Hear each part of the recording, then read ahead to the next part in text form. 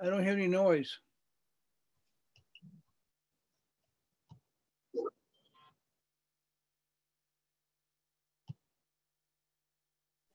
Hello, and thank you all for joining us. If you could maintain yourself on mute, that would be great for the duration of the presentation. My name is Christian Jorgensen, and I'm an IHL legal advisor for the American Red Cross National Headquarters located in Washington, D.C. The American Red Cross IHL Dissemination Program works to educate the public on the principles and basis of IHL through the efforts of our volunteers, but also to provide a forum where people can learn more about topic-specific areas of IHL, but also a place for the purposes of constructive discussion on this body of law, a body of law that affects all of us, just as armed conflict affects all of us, albeit in different ways. Today is the second in our war writing webinar series, where we highlight notable book publications, both fiction and nonfiction, that in some way further the IHL discourse, either by the story told or the academic perspective given. Today, our guest is Dr. Craig Jones, here to discuss his recent book publication, War Lawyers, the United States, Israel, and Juridical Warfare. Dr. Jones is a lecturer in political geography in the School of Geography, Sociology, and Politics at Newcastle University. He completed his PhD in geography at the University of British Columbia in 2017.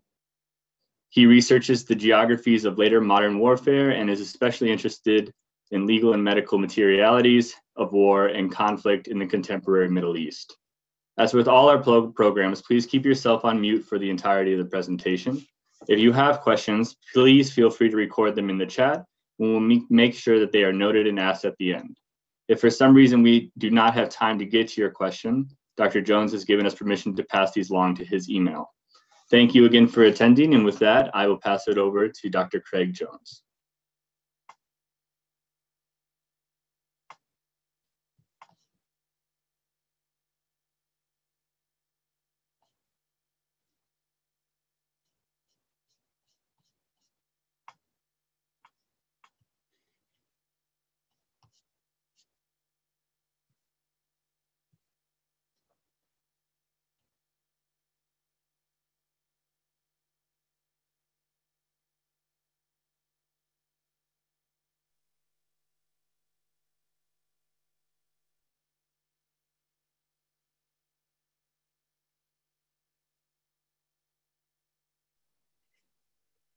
Sorry about that. Excuse me. Thank you, Christian, for the kind introduction, and thank you, Amanda, for having me, and thank you to the American Red Cross for the kind invite. It's really good to be in front of you. Thanks also, everyone, for joining me in what is my evening here in the UK, and what is afternoon for you, during difficult times, during both COVID, and I understand that there's big snowstorms across America, and you're experiencing difficulties with power outages. So I hope all is well, and thanks for coming this afternoon. So as Christian said, I have a new book out. It was published in the UK in November, and it's just come out a couple of weeks ago in the US. And it's about the involvement of military lawyers, who I've called war lawyers, and their involvement in lethal and non-lethal targeting operations. And I've prepared some lecture slides here. If anyone would like them, please do email me, and I'll be happy to send them over to you personally. So let's just, sorry, just 1 second, please. There we go. Okay, so some of you may have seen this film, which is a little vignette that I begin the book with. This is a screenshot from the film, the British film, Eye in the Sky. And in the scene and the movie, it is about a fictional drone strike which the British Armed Forces are doing over Kenya. And in a very dramatic scene, the actor Helen Mirren, who is the senior commander in charge of the operation, it's a drone operation, unmanned aerial vehicle operation over the building that you see on the bottom of your screen there. And in a very dramatic version of an unmanned aerial vehicle strike, a bread seller appears to the bottom of the screen, circled in blue. And the commander is in a bind as to whether or not she should launch the missile with the so-called terrorists inside, now that this bread seller has appeared in the bottom corner of the picture, a woman clearly innocent, a civilian. And so the question arises whether or not it's essentially legal to continue the strike and whether that's legitimate collateral damage. And so in this scene, Helen Mirren turns to her lawyer, Jeff Heffernan, and asks him very explicitly, are we clear to engage, yes or no? Come on, make a decision. Now, although that transcript actually came from a series of interviews with UK military lawyers, that's a sort of dramatized scene. But I thought I'd begin there because I think whether rhetorically or politically or practically, what it demonstrates is the rising power of military lawyers in targeting operations. The questions that commanders are asking them increasingly look something like this, yes or no, and those sorts of things. So that's essentially what the book is about, at least as a dramatic hook. But really it's about this. It is about the history by which militaries, including the US and Israel, have invited military lawyers or war lawyers into the war room. And back in 2013, I met a well-known Israeli military lawyer, and he described to me this historic process in a particularly dramatic term. He told me that a few years ago, it was unheard of to have a lawyer in the room in the military operation planning meeting. But now he was referring specifically to the Israeli military, they can't move without them. So the book is really about two things. Firstly, it is about the question of why and how and when.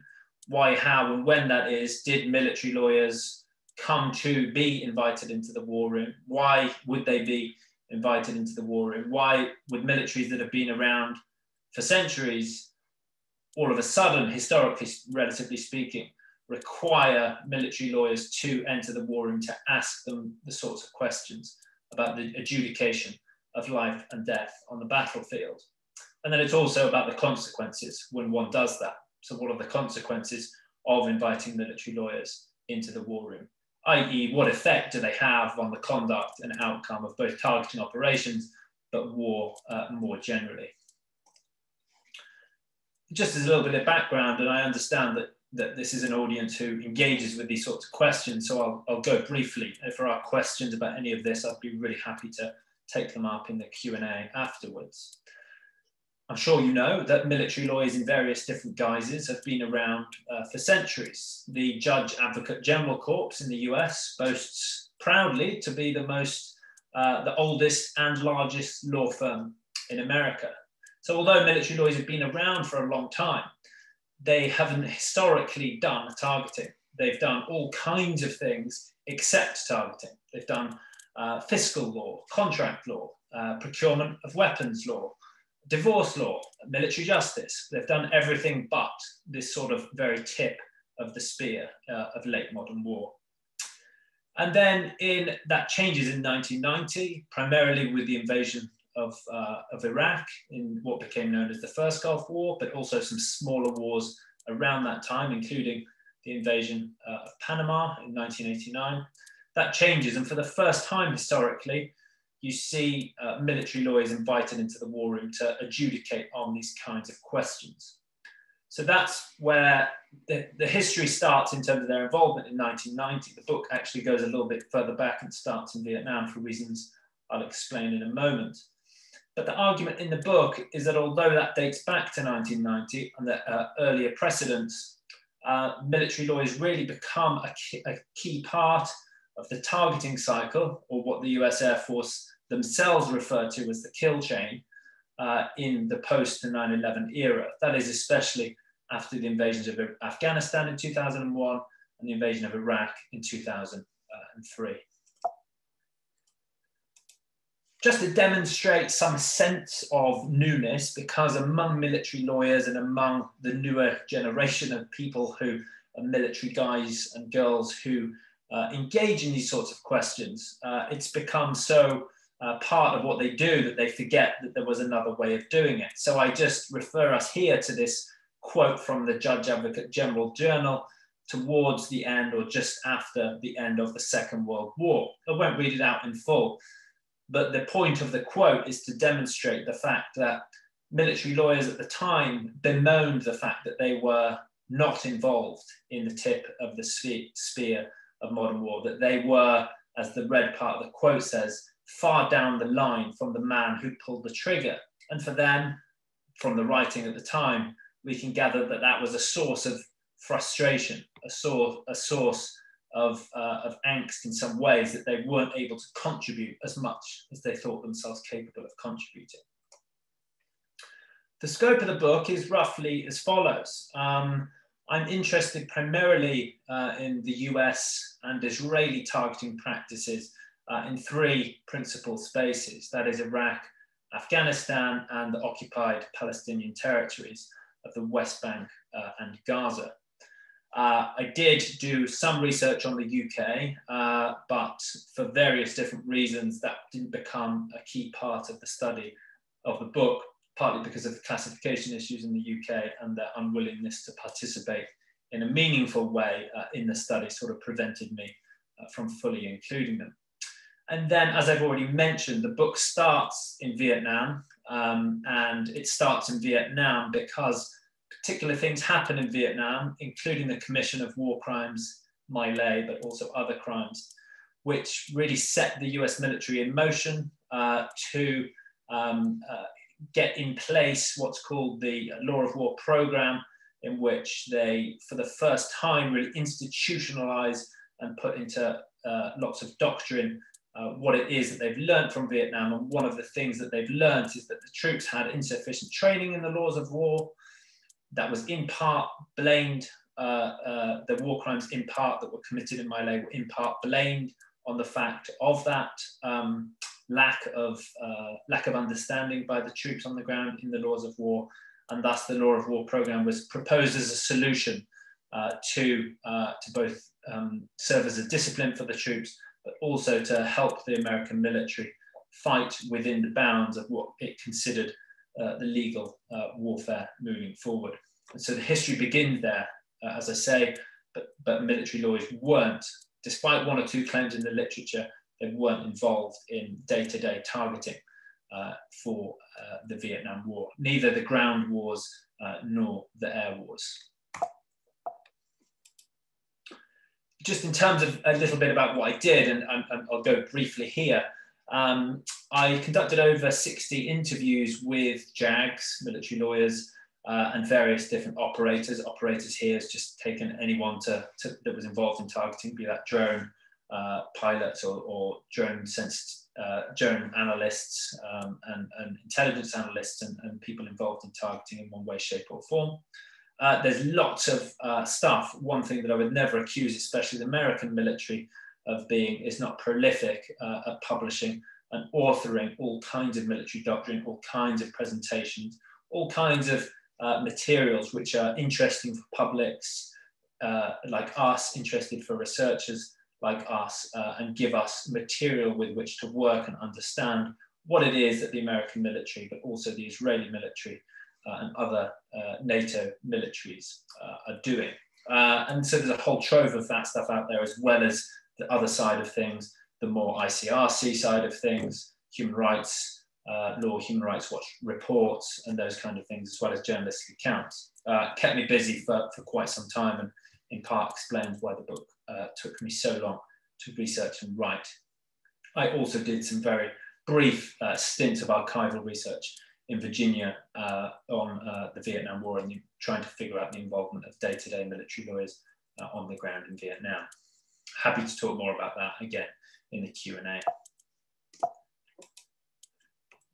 I just want to go really briefly over the key arguments. The book makes two sets of arguments. One may be more interesting to you as a sort of American Red Cross audience than the other.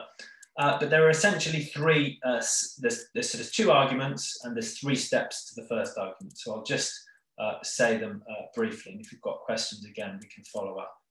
So I start with a claim. It might be a contentious one, perhaps for some of us, that the laws of war are in some key senses fundamentally indeterminate, which is to say that different groups of people or epistemic communities disagree, I think, fundamentally about the purpose and weight of elementary principles. And we go there, to obvious examples about interpretations of military necessity, interpretations of hostile act, hostile intent, proportionality. I would say that on average, if you surveyed American JAGs versus American ICRC lawyers, you would get very different readings of those key law of war, international humanitarian law principles. So they're indeterminate, or there is, at least we could probably agree, some sort of indeterminacy with the laws of war.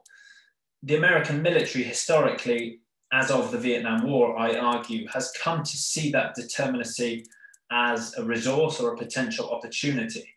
My argument in the book is that although we can no longer say that states have the monopoly on that interpretation, as they once did with early treaty law at the turn of the 20th century, perhaps, it is still the state interpretation of law that prevails, certainly on the space of the battlefield.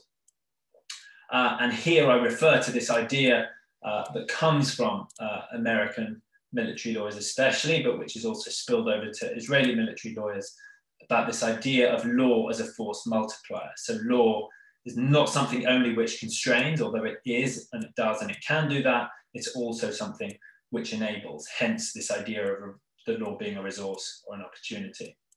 And then the third part of the claim is that this interpretation, or what they call operationalization of the laws of war, serve in turn to make law itself.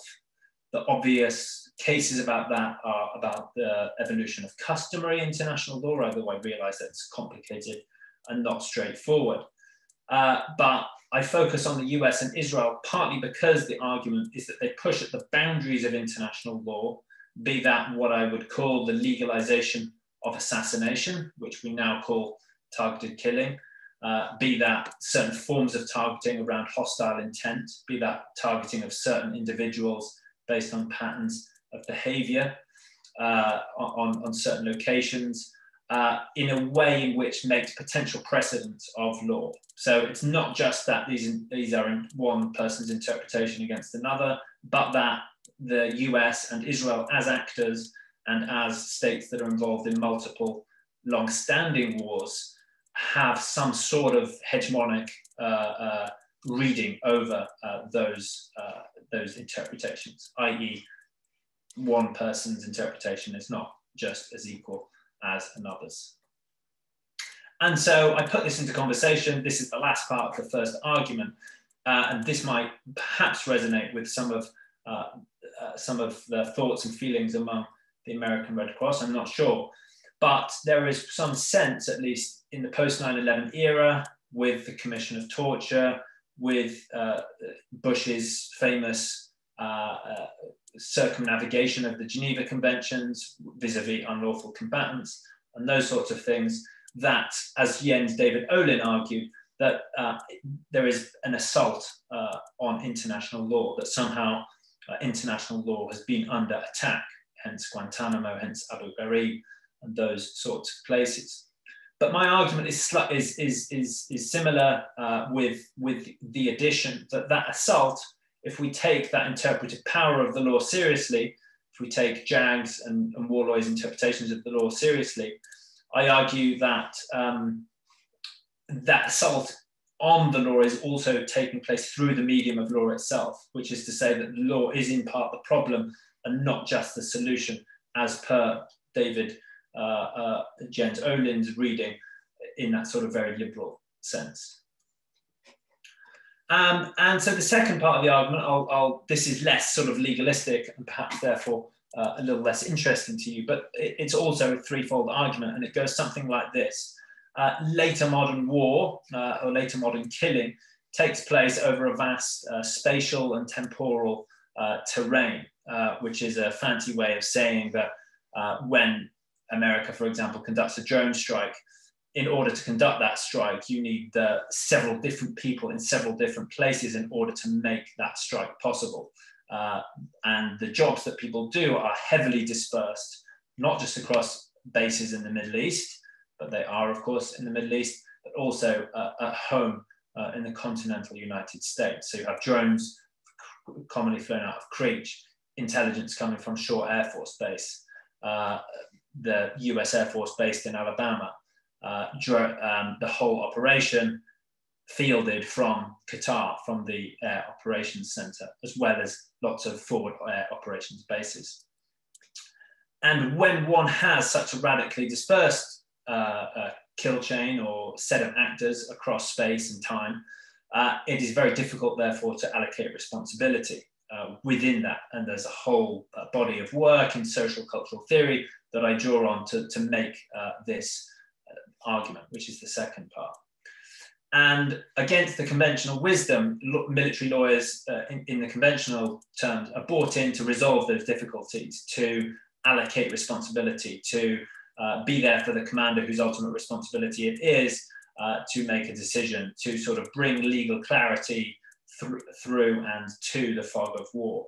But my argument is the contrary. When we invite military lawyers into the room, they remain part of that problem. They remain part of the problem of the allocation or inability to allocate responsibility for acts in the kill chain. And you see this most clearly, I think, in the commendable, though problematic, investigations of strikes when they go wrong, which are obviously redacted, but they are often published by different areas of the US military, and one can read that.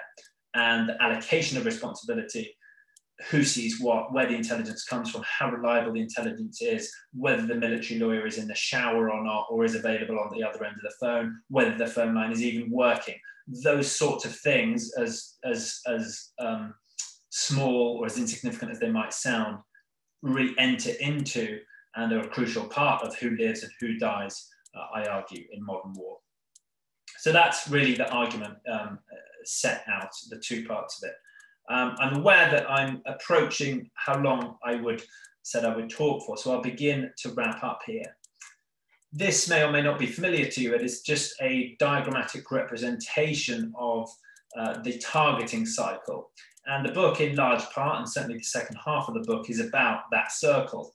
It is, I mean, it's very disembodied and very diagrammatic, but it's what the US military or the US Air Force calls the kill chain, known colloquially also as the donut of death, which is at least a sort of accurate description of part of what the targeting cycle is all about. And the book is really about the involvement of military lawyers across those multiple phases. I haven't got time to talk about all of those phases, and again, I'm happy to in the Q&A, but suffice it to say, from the very idea of going to war to finding and locating targets and thinking about what it is that one needs to strike in a war zone, to finding those targets, tracking them, and actually targeting them, doing a follow-up assessment of whether that strike was successful, whether or not civilian casualties were killed. Military lawyers are involved in the whole part of the cycle, and they, I argue, sort of constitute the way that that cycle feels and looks today, i.e. they're a crucial part, whether or not they are in the loop of a particular operation. The targeting operations are, involubly shaped by the involvement of JAGs today. And I have lots of, sort of rich quotes and descriptions of that involvement and of that sort of the centrality to outcomes on the battlefield. Just to give you a really quick overview of the whole book, the book, as I mentioned, starts in Vietnam. That's chapter 1. It then turns to the sort of institutional or bureaucratic history by which the US military pivots from understanding some of the illegalities of the Vietnam War and also some of the protests against the Vietnam War and sort of what went wrong, into a sort of lessons learned, legally speaking, to what I call the birth of operational law, which military lawyers are essential to, in which they sort of, not for the first time, because I think for the first time that happened, we can go back to Francis Lieber and to the American Civil War, but really institutionally, I argue, for the first time, and doctrinally, they begin to put the laws of war or international humanitarian law to use, and this is where the idea of force multiplier sort of comes in to its own. It's put to use for the first time in chapter 3 in the first Gulf War, as I've mentioned, and there are some very interesting and I argue problematic readings of dual use infrastructure and dual use targeting of infrastructure, and specifically the targeting of Iraq's electricity grid and infrastructure that had multiple ramifications for civilian populations long after those mere 42 days of aerial warfare. And then I turned to Israel and some of the history of war lawyering in Israel, which dates back to the inception of the Israeli state and to the occupation of the Palestinian territories, but which, much like the US, really picks up speed in the post 9/11 era, although they have their own sort of different reasons and different histories that are much more closely tied to the Second Intifada as of 2000, the Second Intifada in Palestine and their response to those uprisings. And then the final two chapters, 5 and 6, are a zoom in quite forensic detail into that targeting cycle and look at exactly when and when not military lawyers are involved. Chapter 5 looks at pre-planned targeting that takes place where targets are known in advance. And then chapter 6 does the emergent or dynamic targeting, where things aren't as known in advance but emerge on the fly, and whether or not military lawyers are in the loop. And then the book finishes on a broader consideration of juridical warfare, the reasons why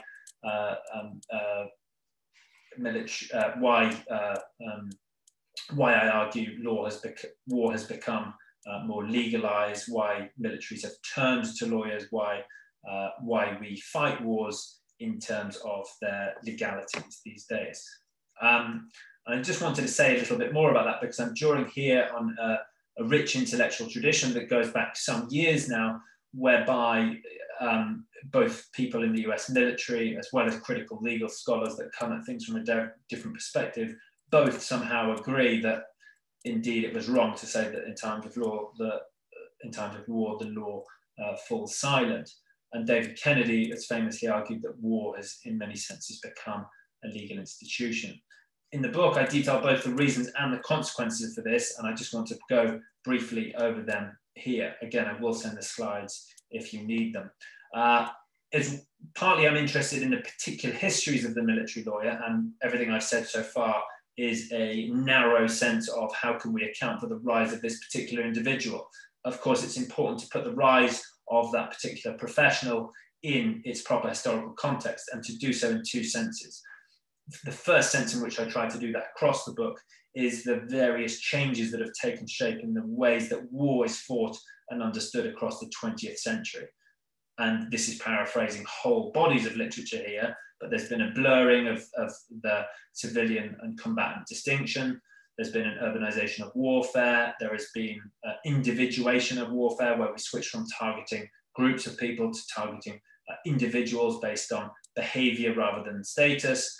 There has been, of course, changing technological capacities, as well as, crucially, the rise of so-called drones and drone warfare. And there has, both in the US and Israeli militaries, been a rising concern for civilian casualties, although we can sort of agree or disagree about whether that's sufficient. And so there is extrinsic changes in war that have taken place, which in some senses make war lawyers a solution to a problem that militaries have not historically had. And then there are a series of changes, beg your pardon, a series of changes that have taken place, which I'm sure you're familiar with, about international law, which have taken place across the same time period, primarily 20th century, but especially, I'd argue, since the Geneva Conventions of 49 and the additional protocols of 77. And so I won't read those out, but this is, suffice it to say, that the rise of human rights law has had some effect on international humanitarian law, and the response by that is to sort of take law more seriously, to weaponize law, to think about lawfare, as Charles Dunlap famously put it, to sort of put law to use as a weapon of law. But also things like, the rule of law and state building and state apparatus building that's been part of American warfare for also going back to at least Vietnam. And so there's changes in war, changes in law that make all of this more, that explain, if you like, the turn to the military lawyer.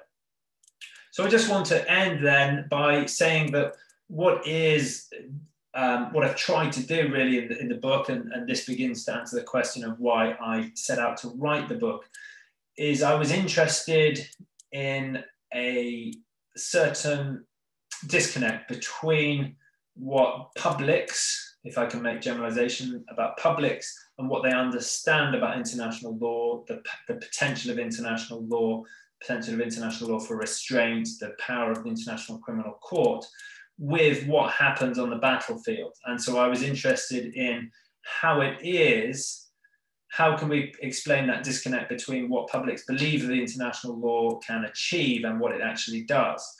And in order to do that, I think we must more carefully look at how it is that militaries, not just the US and Israel, but all militaries and non-state actors, how they interpret international law, and how it is that they take this big, often ambiguous body of law and make it real on the battlefield, make it concrete. Because it's one thing to look at law as textual, it's one thing to debate meaning in the classroom, it's quite another thing to put that into practice. And ultimately, the book is about what happens when you put law into practice, when the bullets are flying, when the chips are down, and when things are real. And the result is chaotic and messy. And the result is that, I argue, violence can be furthered and extended, and sometimes legitimized through law, as well as tempered, as well as limited, and all those other things that people might wish it to do. And so with that, I will end, and thank you very much for listening. I really look forward to the questions.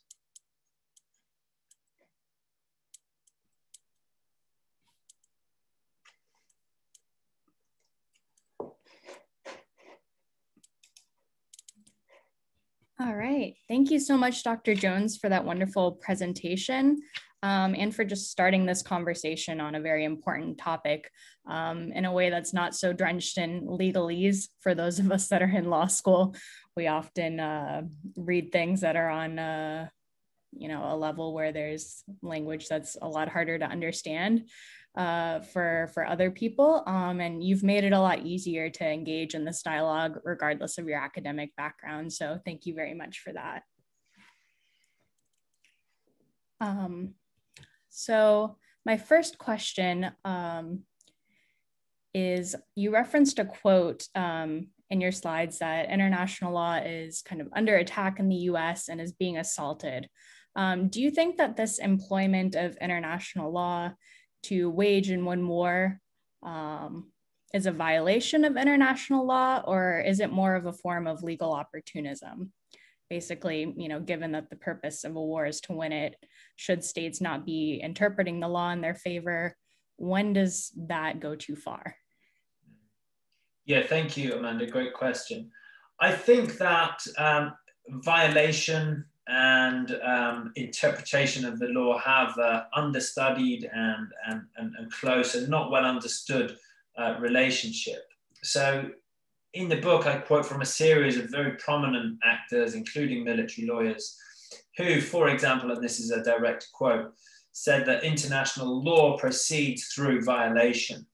When states do things for long enough, they have a habit of becoming law. That was a famous military lawyer called Daniel Reisner, who was referring to his hand in partly legalizing what then was called assassination and has since become known as targeted killing. But he was also referring to the Israeli bombing of nuclear reactors in Iraq, which were at the time the international community was very much against.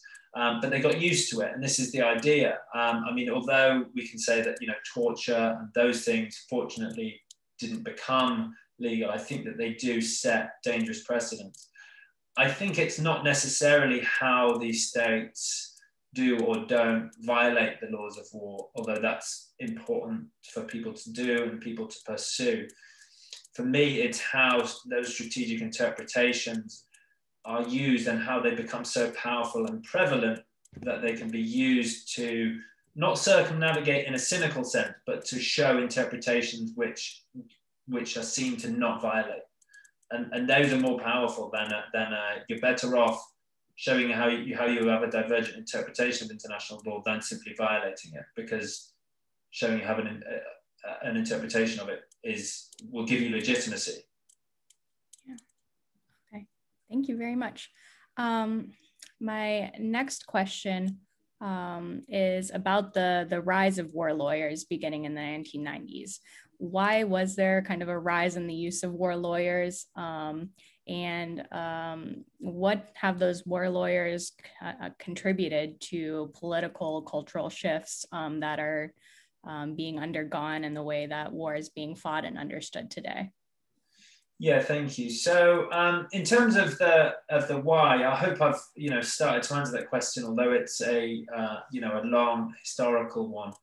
And I think the ultimate answer is the one thing I didn't say is that across the late 20th century, partly in places like Kosovo, but certainly also places like Iraq, battlefields become incredibly complicated spaces, especially as war enters cities, be that Sarajevo, be that Baghdad, and other places.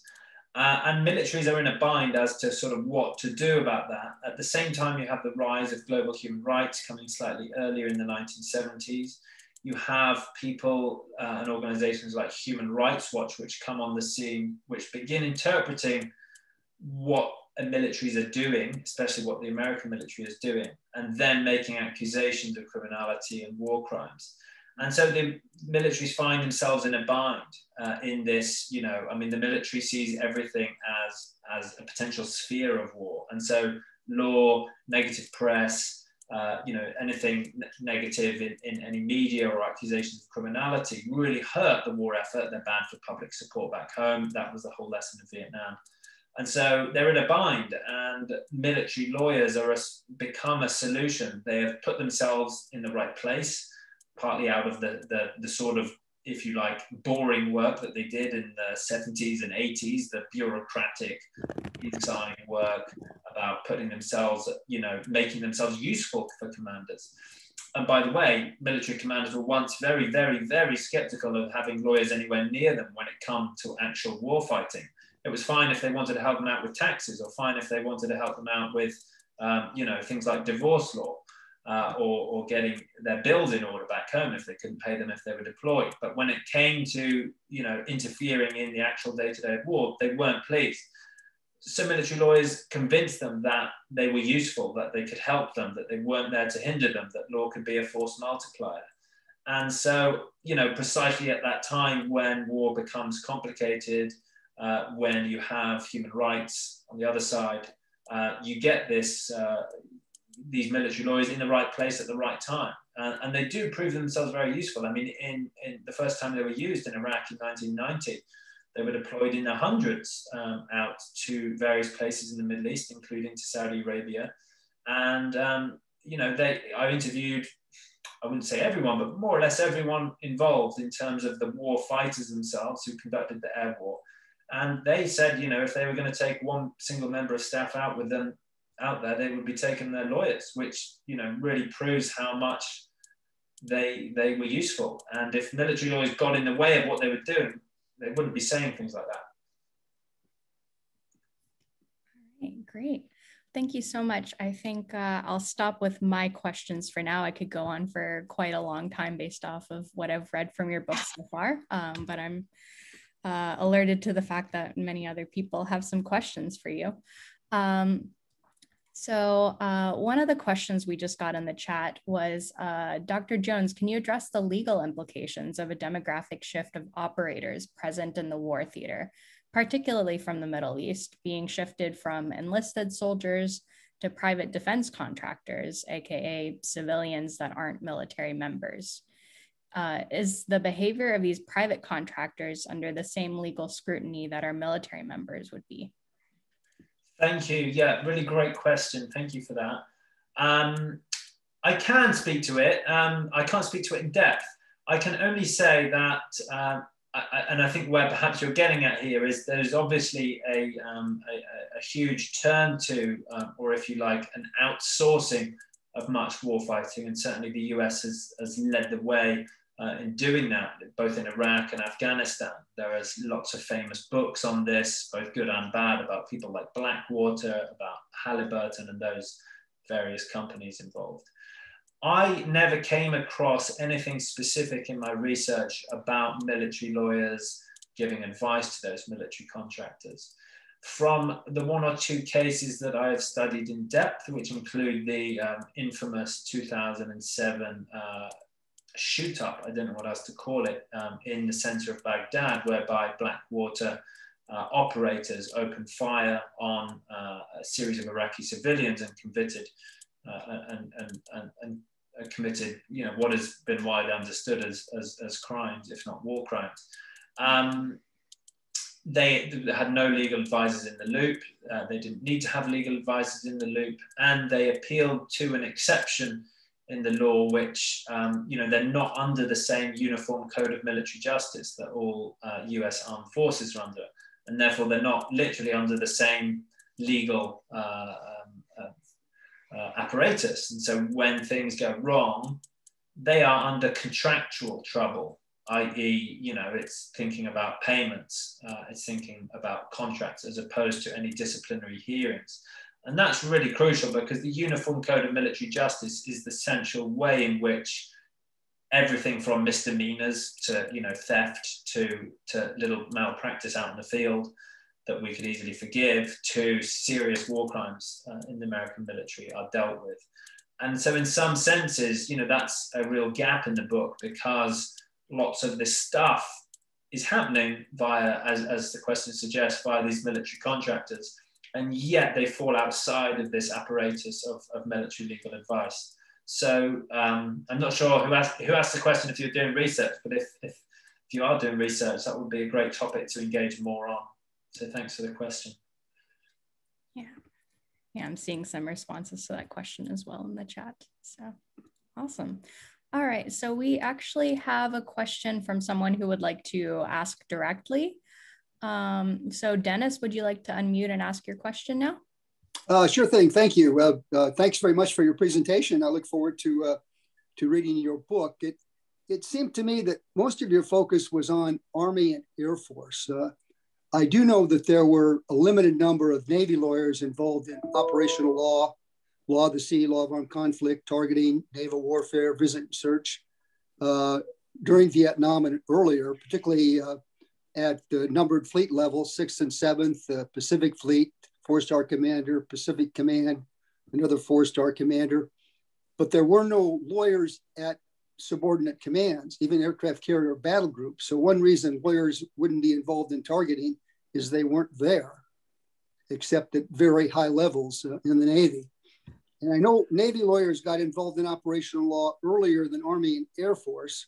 I do recall back in the late 80s, the Chief of Staff of the Army actually ordering subordinate commanders to let lawyers into command centers and give them the clearance, because previously they didn't have a security clearance to allow them even be in a command center. There's certainly lawyers all over the place on the battlefield now, and that's changed for a variety of reasons. But I was just sort of curious, did your research involve the Navy at all, or was it primarily Air Force and Army history? Thank you very much, Dennis. Great question, and thanks for that history. I didn't catch it all, but I'd be, perhaps Christian can put us in touch, or Amanda. I would love to chat more. It's clear that you know a lot about this, and especially the Navy experience. I should have made clearer from the start, my apologies. This is ultimately about aerial targeting operations. The reason why I speak sometimes also about the Army is because, as you know better than me certainly, is that the sort of close cooperation between Air Force and ground force operations, especially as they exist with close air support and troops in contact scenarios. And so I was really only interested, wrongly in some ways, in the Air Force, but the Air Force led me inevitably to the Army as well. So the Navy are a big emission. I mean, I did talk to one or two Navy JAGs based in Charlottesville, and they were, there's one or two sort of news story accounts about what they have done. But primarily, I'm interested in air operations, and so it's interesting to hear you know, that different Navy perspective, especially as their earlier involvement. I'd be, you know, perhaps as a sort of corrective to the new forward, if should the book be rewritten, you know, that might be a nice side story to that history. But I'd be very interested in speaking. But yeah, apologies, I should have made clear, it's really about aerial targeting operations. Okay, thank you. All right, thanks, Dennis. Our next question, where in the kill chain can you find the majority of legal ambiguities and debatably illegal activities taking place? Is it rampant in a particular step, or is it spread fairly even across the board, would you say? Yeah, thanks. Great question. Just to make clear, I would say that I wouldn't call them illegalities in the kill chain. And, you know, if I did, then I'm sure that Dennis and others on the call would jump on top of me. I think it's careful that I, you know, as critical as I am of the work that they do, I don't think that there is any ill intent, and I don't think there is a sort of any deliberate commission of or even working towards crimes and criminality, and JAGs are there to sort of cover them up. I really think that that's a misreading and not what they do. I would say, but that's I just wanted to sort of say that, you know, outright. I would say, however, that there is lots of constructive ambiguity in the kill chain. I mean, the kill chain is a vastly complicated thing, bureaucratically, geographically, and you know, across time as well. And even having written a book which is ultimately about the kill chain, I couldn't pretend to you to understand its full machinations, its full varieties, because of its complexity. And one kill chain that's taking place, let's say, over the skies of Syria right now, is not the same kill chain as was taking place during the peak of ISIS fighting, the fight against ISIS in Raqqa or Mosul, you know, just a few years ago. So it's very different. It's very context specific. Different individuals are involved at different points. You know, JAGs do rotations of 6 and 12 months, so it's different people involved. And so it's a complicated thing, and it is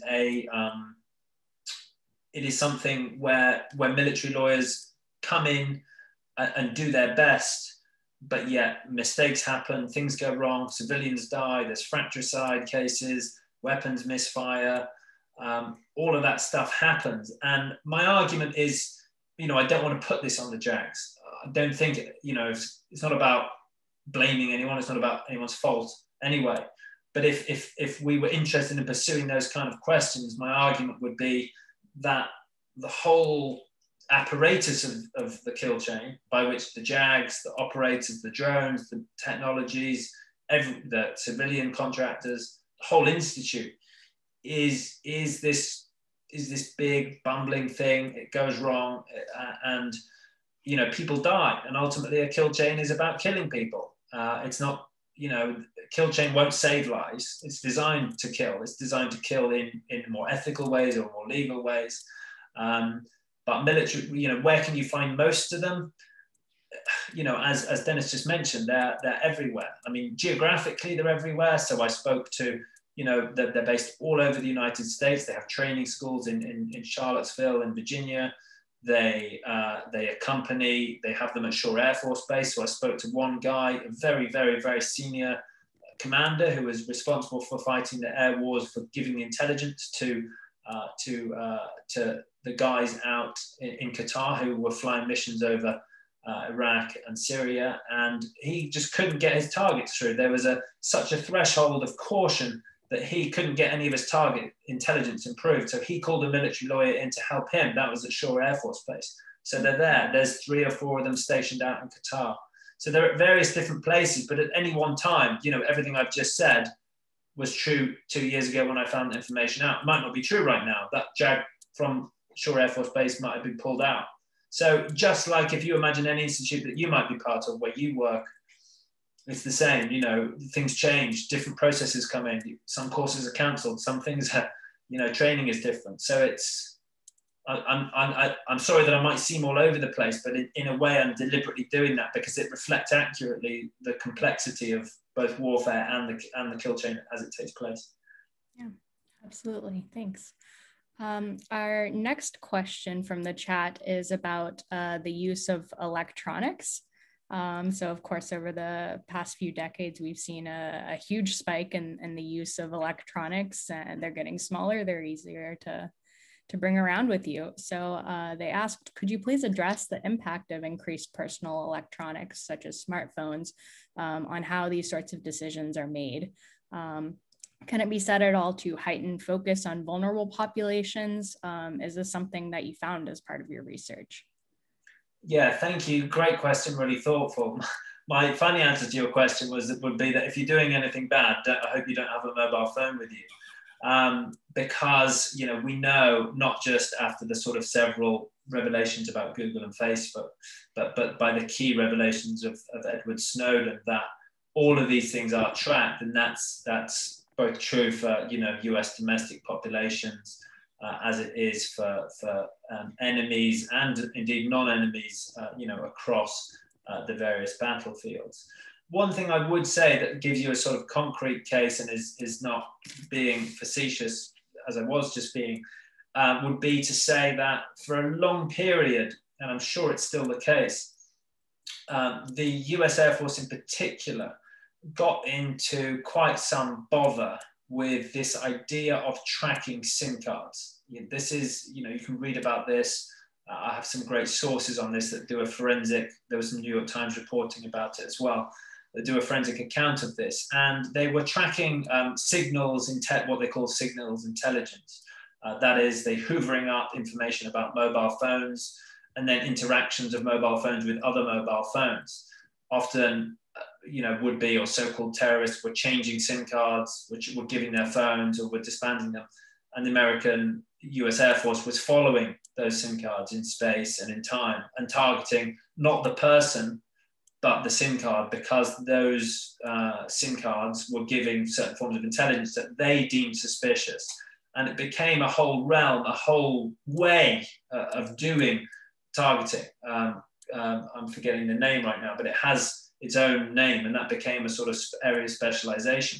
Now, folks in the army who are more interested in sort of what they call realities on the ground will tell you that although the American Air Force like to say that they can see everything from above with their drones and their fancy technologies, you know, famous people like William Arkin, a famous former army guy who commentates on some of this stuff, he'll say that, you know, you can track all those technologies as you want, but what you need is human intelligence. You need eyes on the ground verifying this stuff. And if you don't have that, you're essentially going to be, you know, chasing the wrong people. And for some of these cases, again, all documented and exposed by quality journalists and academics, you have attempts to go after a single terrorist, ending up taking up to 50 strikes in order to kill that person, because of all these misfires of intelligence, which are based partly because of, you know, of these SIM cards and different electronic signals, which have ended up in the wrong place, that have give them, if you like, misinformation. And that is a massive, massive risk exposure. And thank you for mentioning the sort of especially vulnerable populations, because, you know, I'm suspicious of all this stuff and believe that we're all tracked. But, yeah, you know, I don't believe that for a minute the American military or the UK military is interested in blowing me up. And the same can't be said for the various populations in places like Iraq, Afghanistan, Syria, Yemen, where we're involved in. Great, thank you. So I know we're running short on time, but we got quite an interesting question in the chat. It is, what do you see as possible mitigation measures with IHL and the use of drones? It seems that the threshold for legitimate targets is very low and subjective to the trigger operator thousands of miles away. And we can also put you in contact with this person via email for a longer discussion if you'd like. Yes, great, thank you. Thank you, Diego, for the question. There are several and many ways in which civilian casualties can be mitigated. The US Air Force, I think, has a very admirable not an admirable track record, but an admirable bureaucratic procedure called the CDEM, Collateral Damage Estimation Methodology, in which it sort of carefully maps out using science, using mathematical modeling, physics modeling, architectural modeling of building, in which they try to map out what happens if they conduct a strike on a particular target. How can they mitigate those effects? So everything, it runs the gamut from not launching the strike to waiting until they have intelligence that certain people have left the building, or that the building is uninhabited, or that only the terrorist is at home, to firing the missile in a certain trajectory from a certain angle, to loading the missile with a delayed fuse so it blows up on the top floor rather than the bottom floor, you know, doing all of this very technical stuff. And they do those things. I don't think there is an interest for anyone in the US Air Force in killing civilians, partly because of the ethical dimension, but mostly I think because it's counterproductive to mission success. And there's all kinds of mechanisms which are put in place. The most severe mechanisms were put in place by President Obama, which was called a non-combatant cutoff value of 0, which is to say that if the American military wanted to target someone and they knew that there was at least one civilian, or they thought there might be one civilian killed, then that strike would be called off. So they do this stuff. The problem is, as I've sort of already said, things go wrong. The American military doesn't know everything. It can't know everything. It doesn't even understand the culture. It can't always speak the language. It misinterprets all the information. So things go wrong, or not by design, not on purpose, but by design, in as much as the complexity is too much for the machine, too much for the killing machine. And so there are these thresholds. America, you know, I had a slide which we didn't get time to get to, so we can talk about that perhaps privately. But America tries to measure this stuff as much as possible in this scary number. If you've got time, just quickly Google it, NCV, or non-combatant cutoff value. You spend 2 hours bewildering at the state of the world when you realize that the American military tries to put into numbers how many civilians it can kill as a result of a strike. So take a look at that, and if that's not enough, then get in touch. All right, thank you. And then one final question before we wrap up. So hopefully everyone here attending the lecture has an interest on the topic of IHL, but somebody asked, from your research and your talks promoting this book, are you seeing a general interest or a thirst for knowledge from the public on the topic of IHL, that they want to learn about this? Yeah, thank you. You know what? If the book was cheaper, I think I'd be seeing a lot more interest. For anyone who's Googled it, I can only apologize at the expense of it. That's totally out of my hands. It's Oxford University Press, and that's academic publishing for you. And by the way, my royalties are very, very, very small, so the money goes to them and not me. But I would say, yeah, generally, you know, for the last several years in preparing for this stuff, I've done a bit of radio, a tiny bit of TV. Anytime I talk about it, I mean, obviously I'm into it, it's my topic, but yeah, from, you know, be it my parents and family, to friends, to people who I meet in Israel, people I meet in the US, all over the Middle East, are really interested in this stuff, especially interested in the stuff that military lawyers do, but generally speaking, international law. What can it do? What are its sort of, you know, potentials? What are its pitfalls? What should we be avoiding? Things about human shields. Should we be skeptical when things are called human shields, or what's happening? There's a real public appetite for this sort of stuff, I think, which is exciting. But as an academic, you know, we're not always well placed to be disseminating that stuff. And, you know, everyone speaks different languages. I mean, often literally, but, you know, different jargon type languages. And I try my best as I can to get away from that stuff. But I think there's an interest out there, and it's, you know, organizations like the American Red Cross, that it sounds like that has that public education program. I mean, there needs to be more of it. I think we should all be, you know, it should be like civic training in international humanitarian laws, knowing our rights and responsibilities, like like taking a driving test or something. But yeah, I think that there's interest, and I'm hoping to, you know, try and get the word out as much as I can, not just about my book, of course, but about the issues more broadly. Dr. Jones, could you repeat real quick the acronym that you could Google? What was it? NC? Yes, NCV, non-combatant cutoff value, NCV. Okay, great. had somebody asking about that.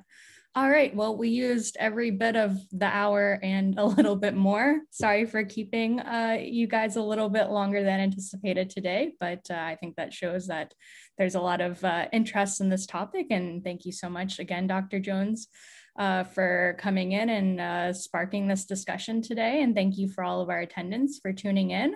The American Red Cross IHL program will be hosting future webinars in the upcoming weeks. So please go to www.rulesofwar.org/webinars for more info. And if you have questions or would like access to the recording, please contact the email that has been placed in the chat. And again, Dr. Jones's book is called The War Lawyers, the United States, Israel, and Juridical Warfare. Have a wonderful afternoon, everyone, and see you soon. Thank you.